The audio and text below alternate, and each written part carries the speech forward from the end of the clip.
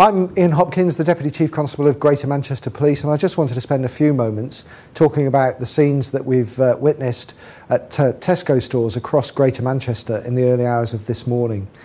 Many of you will have seen the footage on YouTube and other social media sites where people have been trampling on each other, and it's been akin to a mini riot in some of the stores.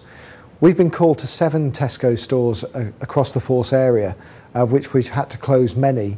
3 people have been arrested, a lady's had her wrist broken, a member of the public in a wheelchair had a TV dropped on them, and a security guard in one of the stores has been punched.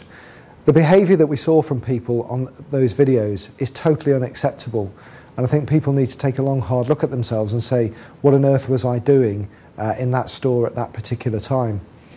I've also spoken this morning to senior executives from Tesco. My view is that those events were reasonably predictable and that they should have planned much more effectively and had the appropriate level of security and stewards to make sure that people could go around their stores safely. They've assured me that they're going to learn the lessons from this. I made it very clear to them that Greater Manchester Police has lost 1,500 officers over the last 3 years, and that our scarce resources should not be being used to bail out stores when they've not planned effectively.